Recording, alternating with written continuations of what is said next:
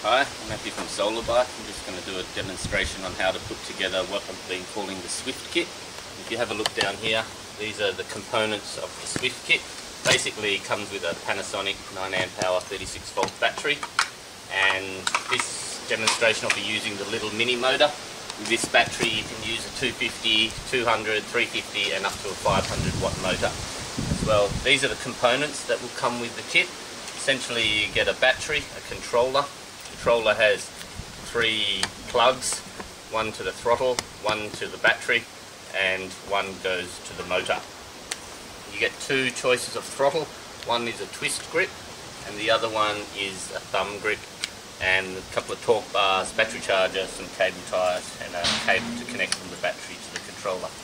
So I'll go through this quickly on how to put it together. Probably the most important part is getting the motor seated well in the front wheel. So first of all I'll just change the tyre over from the existing bicycle and put that on this motor.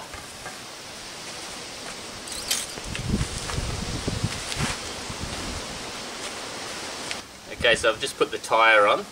Now the most important thing to do is get the wheel nicely aligned. You can see there's a few washers. This one has a little lug at the top, and on the other side the cable comes out the inside. Another lug on here, and I like to have the cable running down.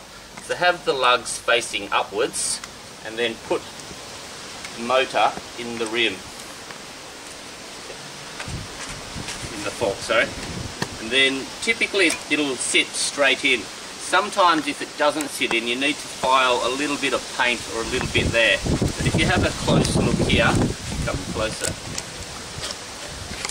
you can see how the lug sits on the inside there, and then the washer will sit in this nice little gap in here, and it will be nice and tight.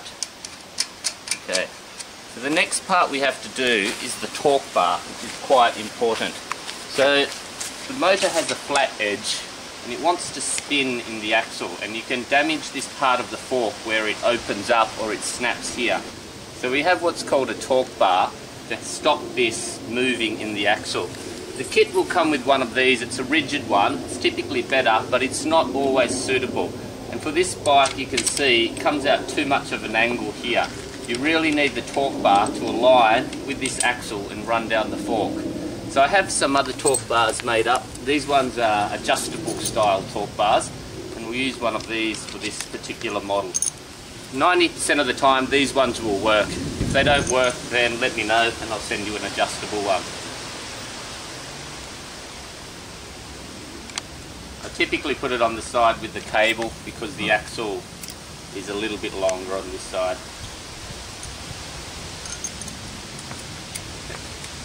There you go. Line it up as well as you can with the fork.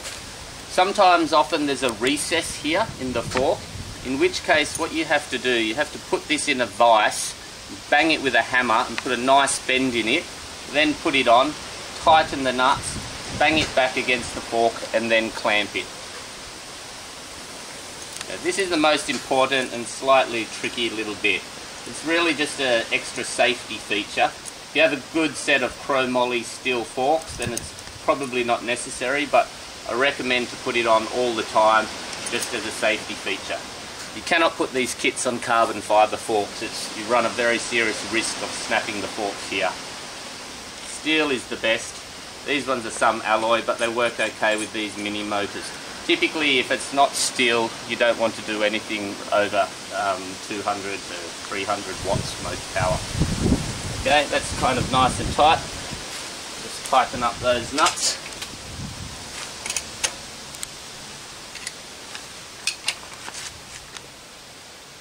You can just do it nice and evenly.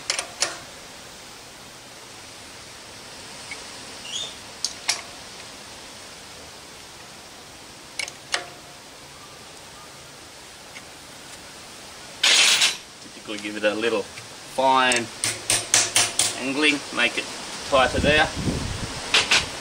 And then the final component is you need to put a hose clamp around here. So the idea of this is to stop the motor twisting in the fork dropout, and it's a much safer way to put one of these kits on a bike.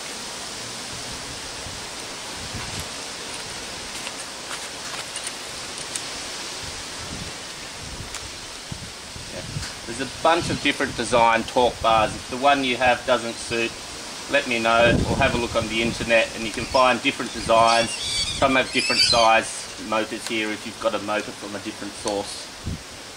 Okay, that's quite nice and tight, and that motor's not going anywhere now. It's very safe within the forks.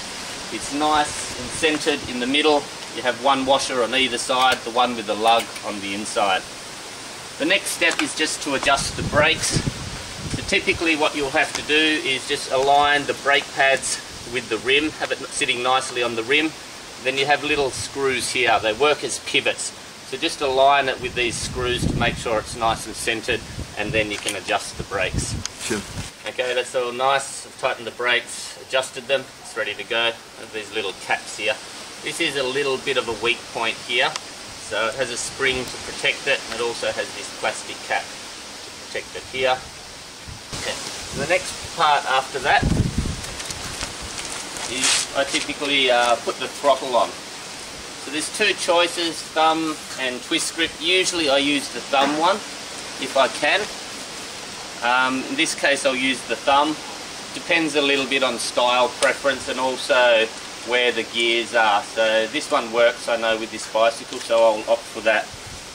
With the throttle you also have an extra little component, just a little piece of plastic. It just stops it gripping against the grip, so just make sure you find that little component. You have one for each style and put it on. So what you have to do for the throttle is just back the gears off a little bit.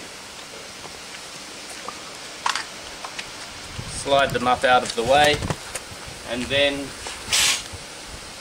you need to take this grip off. The easiest way with this grip is to lift it, stick a bit of spray. Usually hairspray works well. There's a little bit of Aerogard for the mosquitoes out here, works okay as well. And then you should be able to spin this off with a bit of spray under it and pull it off. There we go.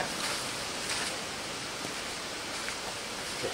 This bike's going to be a little bit difficult because of these razor bars. You don't have much room here to slide it off. If you put the throttle, you need to leave a bit of room here for the brake as well. If you put it too close, you won't be able to change the gear. So as far as you can go up is around here, and you can see there's a bit extra distance here. So in this case, I'll just cut a small part. I try not to cut too much because the grip will becomes too small. But you can see here's about where it can go, here, and then a little room. So I need to cut just around here. So I'll just do that with a razor blade.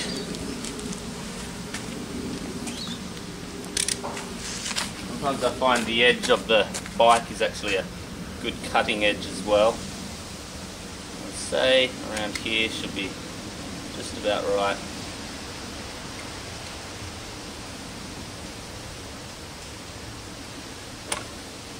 Okay.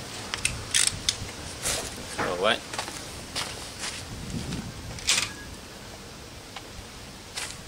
Just put the throttle on here. You can stick a little bit extra spray in this.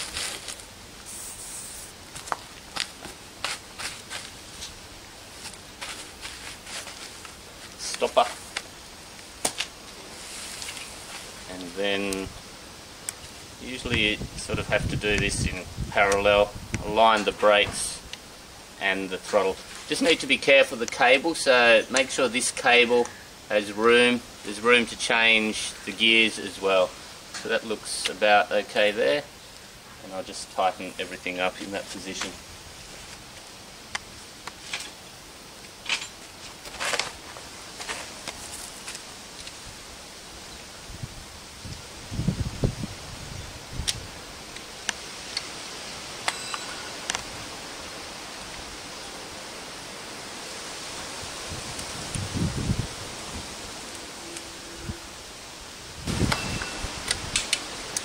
Okay, and that all seems to work quite well. So you have a thumb throttle there and grips here. Some people even they like the cruise control, so they don't put the bit here and they have it sitting tight against the grip so it sticks there. It's not the safest because this will be power on. It's a little bit graduated there, a little bit of power, full power.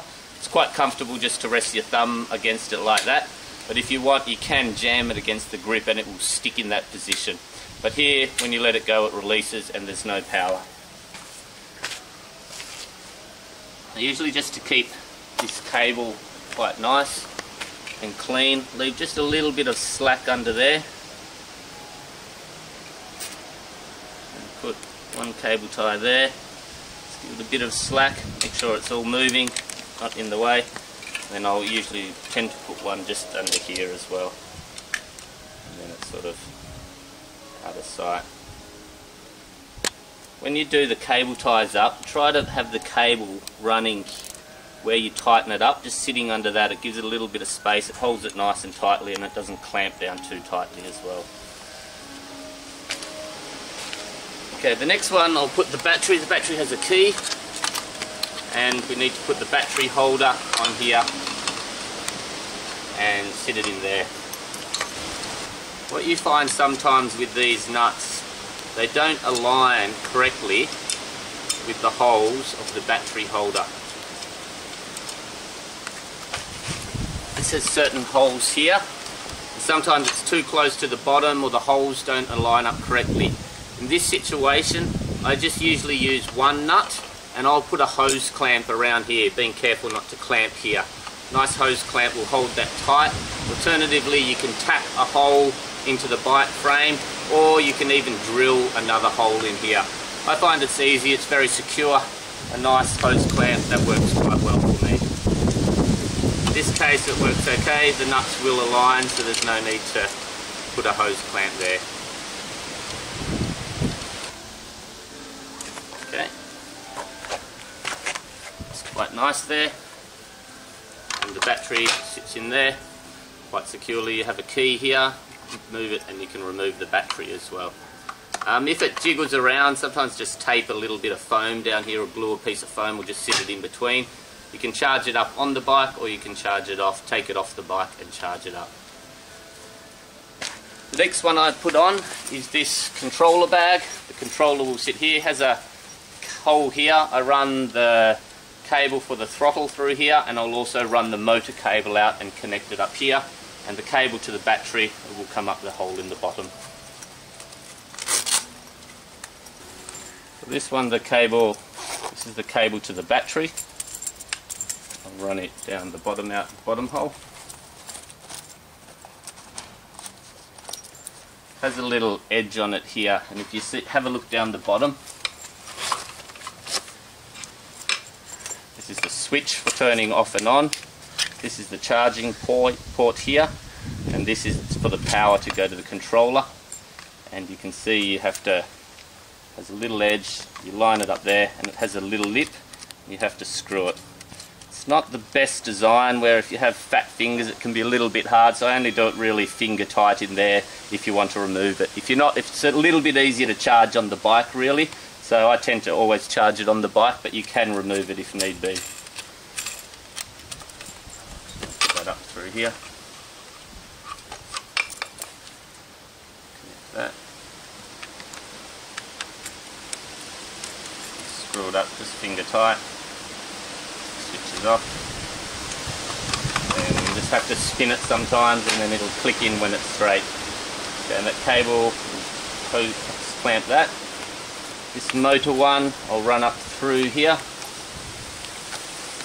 And we'll connect that in a sec. And then the throttle one, I'll run it back through the hole and connect it on this side.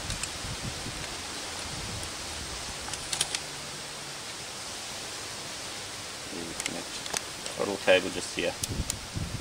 And then you just put the controller in and stick all the wires in the side.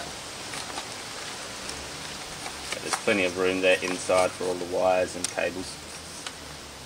I'll do that in a sec. I'll tighten that up. Usually here, a few hose clamps help.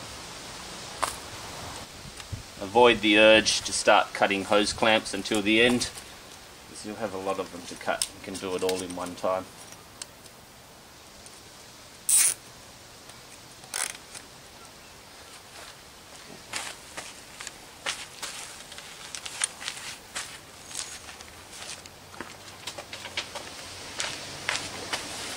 when you connect this one here, if you look carefully, there's an arrow and an arrow here. So line the arrows up. If you're really careful, you can see inside there's 3 larger holes and 6 other smaller ones. But if you line the arrows up here, you can feel it going in, and then push it all the way up to the line, and then that holds it securely. I like to put one just above here.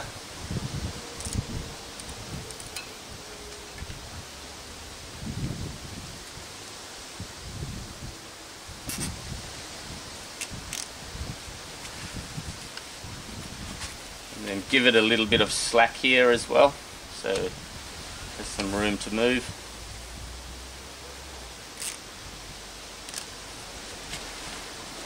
At this point you can connect the throttle and the motor cable. Just be careful you don't clamp down on any other cables, go underneath them. Make sure it has enough room, so spin it fully, just give it a little extra slack, put it on the bottom, and then you can hose clamp it quite tightly. And I'll probably put 1 or 2 along here as well to keep it tight.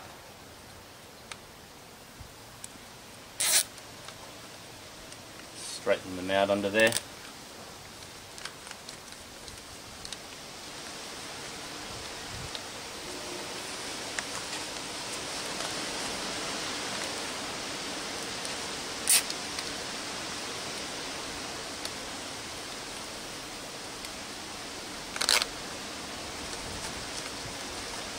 That's about it.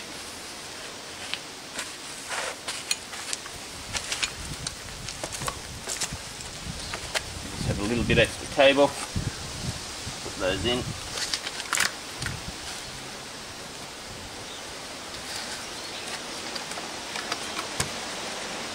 Typically I throw the key in here as well so I don't lose it.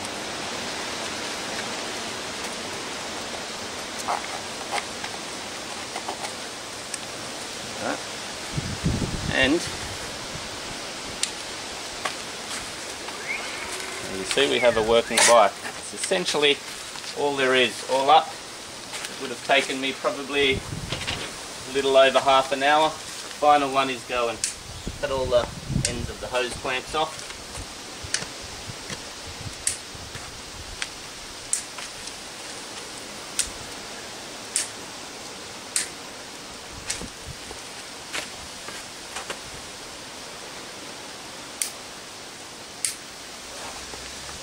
Okay, we have the finished product. It's quite nice. It will get you a range of about 35 kilometres. Speed will be about 28 kilometres an hour. It's the 200 watt motor. That's it. The charging, very basic. Have a charger. Okay. This goes to your power point. And you have a terminal. Unplug it here and plug it in. It'll have a green light. It's a green light usually when it's just turned on. That will have a green light. When you plug it in, the light will turn red. Red indicates charging. When the battery's full, this light will go green and it will stop the charging. It's quite safe. I generally recommend pulling it out. Okay, I guess we'll just take it for a quick little test ride to make sure all's okay. Right.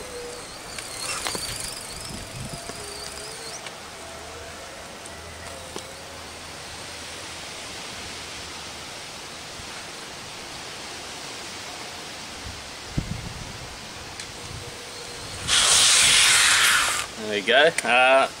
Thank you, Matthew Solar Bike. Please send me an email if you have any queries about these kits. Thanks, bye.